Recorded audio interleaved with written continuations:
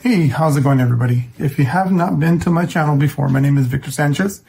I've been making videos about Mexico, building in Mexico, investing in Mexico, vacation trips, and things that I believe that could help you overall, your overall decision about moving, living, or investing in Mexico. And today we're going to talk about a little bit about what is happening to the peso. Why has it gone up towards the dollar? Why is it losing ground in the last few years, few months? The peso has gained against the dollar, essentially making it a little bit more complicated for foreigners and expats, but strengthening the economy of Mexico. So we see this big old spike right after the elections. And there's a couple of the key things that are happening that I think we should understand if anybody's trying to come to Mexico, go to Mexico, and invest there. So one of the things that is discussed is that the economy of Mexico is going to tank, mostly because of all the social programs that Claudia Sheinbaum, or the president-elect, is proposing. I want to talk about the social programs maybe in the next video. If you guys here leave me a note and say, hey, yeah, I want to talk about those things. I want to understand where Mexico's going. Is it going socialist? I'd like to discuss about that with you guys. But it's not the case what we're going to talk about today. There's something more specific that is driving the investors a little crazy, and wondering if they should invest in Mexico. So Claudia Sheinbaum, basically in her interview today, her press conference, basically, is taking on a bunch of questions. So I want you guys to hear directly from President-elect Claudia Sheinbaum on the question regarding the economy. The young man that you'll see next on the video is basically asking her, well, regarding the reforms that you're proposing in the judicial system, well, the Mexico peso is basically losing its effect, or the Super Peso is no more. Let's see what she has to answer with this.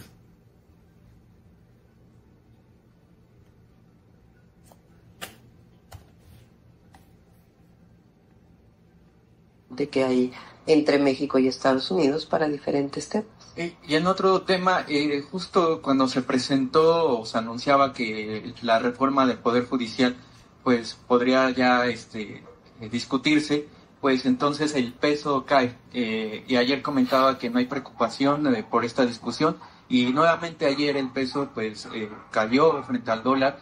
¿Qué se podría hacer, o incluso cuál es el panorama que ustedes ven que esté cayendo demasiado frente al dólar? Pues ya el superpeso pues perdió. No necesariamente. A ver, la economía mexicana es muy sólida. Y uno de los elementos es el fortalecimiento del mercado interno, que fue una de las políticas. Right here, basically, she's giving the answer that it's not necessarily the economy is losing power, or the peso's losing power. It's part of the economy of Mexico basically is strong, but nevertheless, there's things that need to be done internally to grow more wider economy, and to grow stronger in the internal economy of Mexico. So this is what she's explaining at this moment. Políticas cuando entró el presidente, y que nos ha fortalecido, y también el mejoramiento de el nivel de vida de las y los mexicanos con el aumento salarial. So right here, she's talking about some of the key things that the current president has done to strengthen the economy and the well-being, or the livelihood of Mexico, or just the general life of Mexicans in general. So they're talking about better wages, higher minimum wage, and just overall different benefits. And she's just kind of reiterating those things to him. Con los propios programas sociales. Entonces, hay una agenda que se planteó previo a la elección.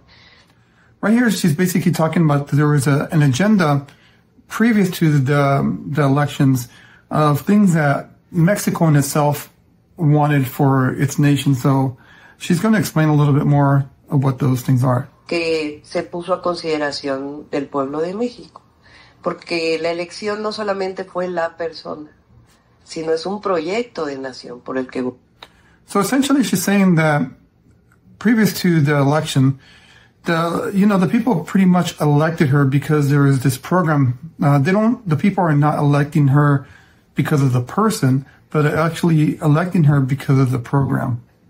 Votó el pueblo de México. Entonces, como lo planteé ayer, incluso hoy vamos a tener al rato una reunión para ponernos de acuerdo con el equipo del gobierno del presidente Andrés Manuel López Obrador, los diputados, senadores, cómo podría generarse este diálogo, cuál sería la metodología del que hablé ayer y la discusión sobre la reforma al Poder Judicial y otros temas. Basically here she's touching on the reform that it's basically pushing all this concern in the economy a little bit to slow down. So she's basically saying right here that she's open to dialogue of how this would work, how the reform would look, how would it affect, what it would entail.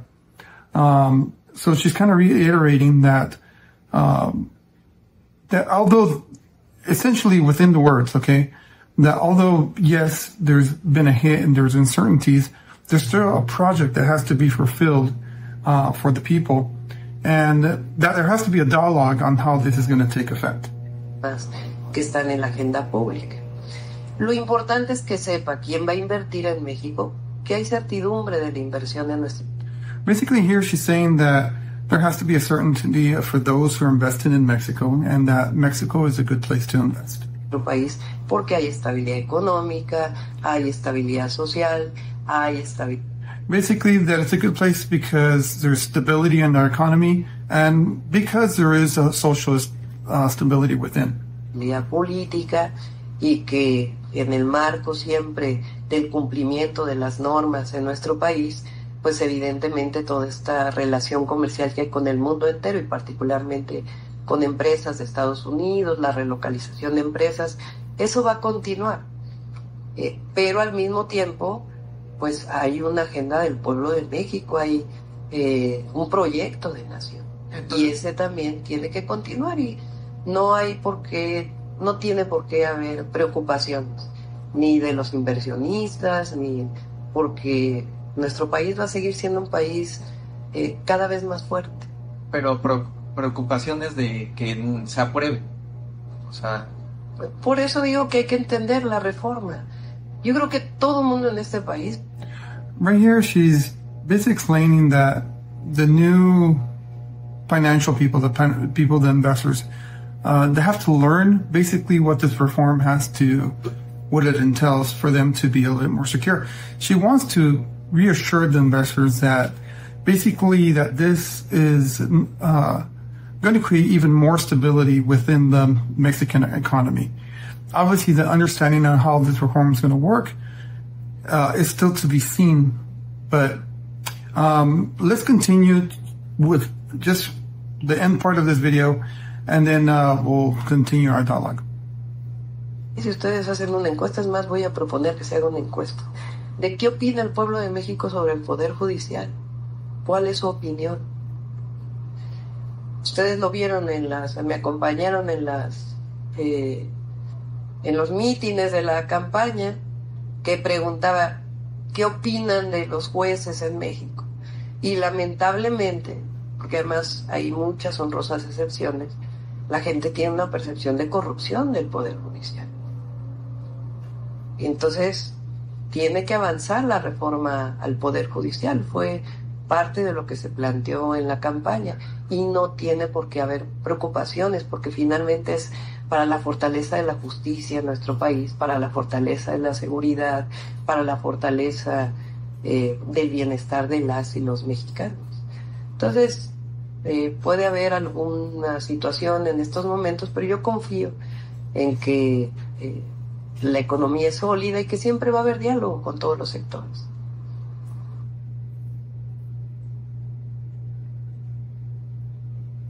So basically, she's ending that part of the conference. This conference was actually a lot more longer than what I'm showing you.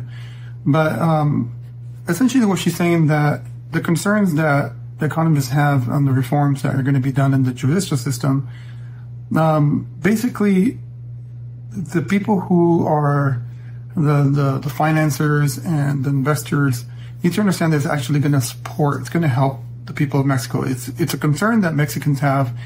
Understanding, basically, she was saying that the judicial system is corrupt and it has been corrupt in a way that it doesn't help the people. So what are the few things that are affecting the peso in a nutshell? Well, one is that there is uncertainty about what's going to happen to the judicial system. What uncertainty are they thinking about? Well, one of the things that they've been talking about is that they're going to be completely dismantled. That's not really necessarily so.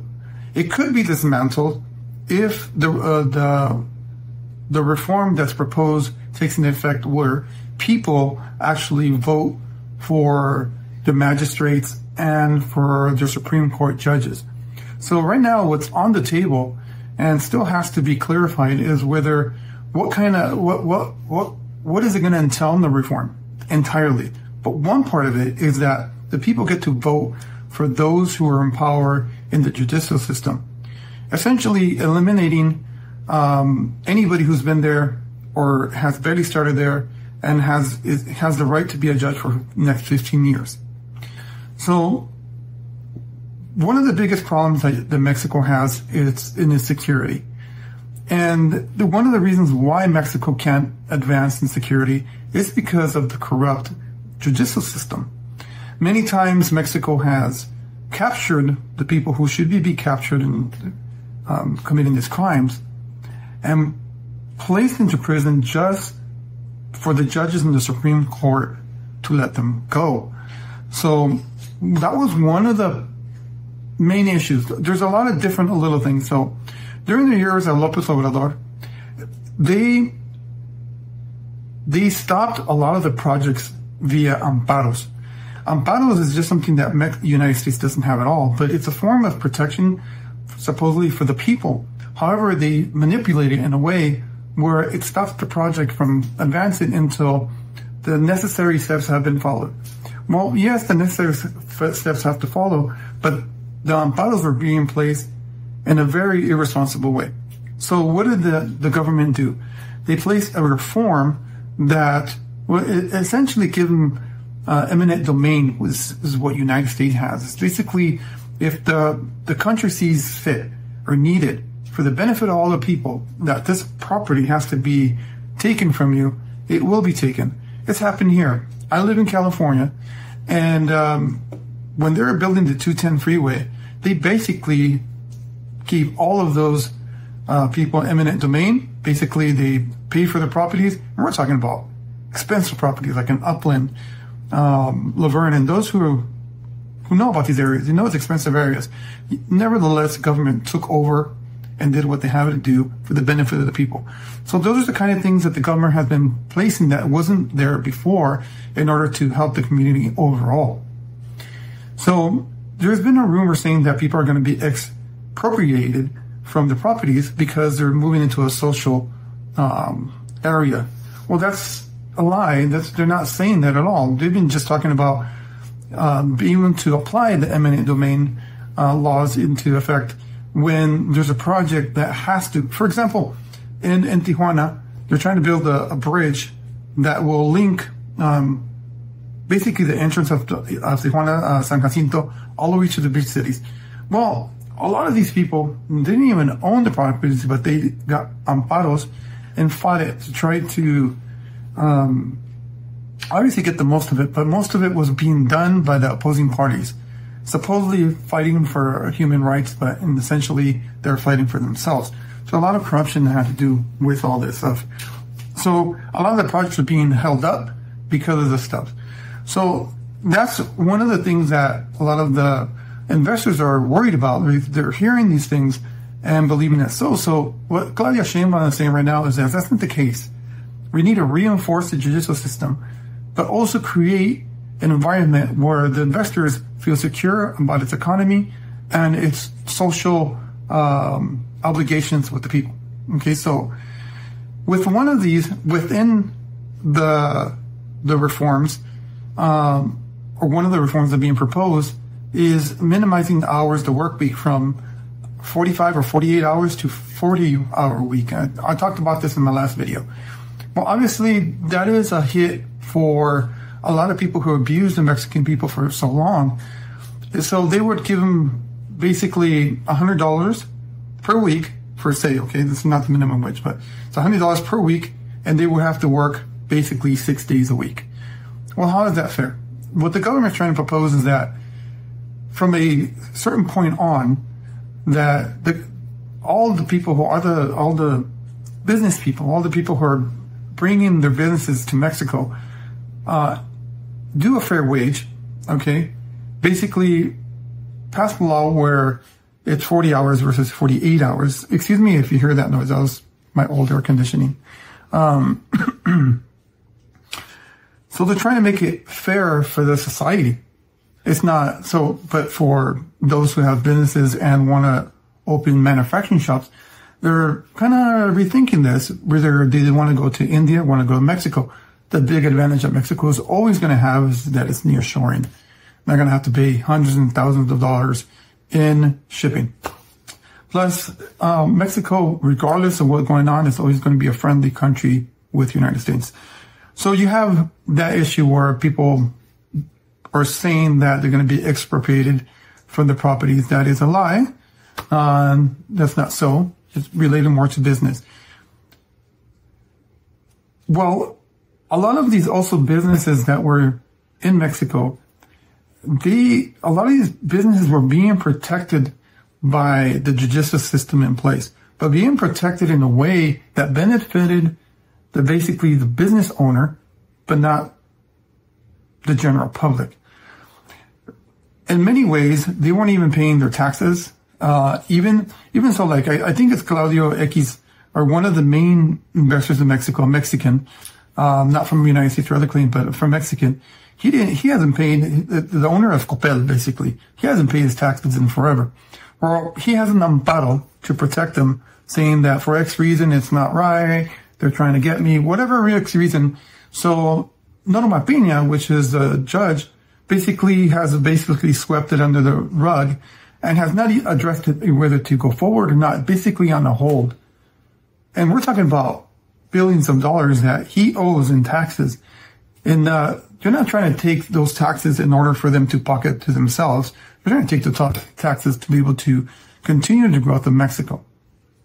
So the core issue of the Mexico peso actually falling, it's because the business people or the financial industry is worried about what's going to happen in the judicial system and what it entails for businesses.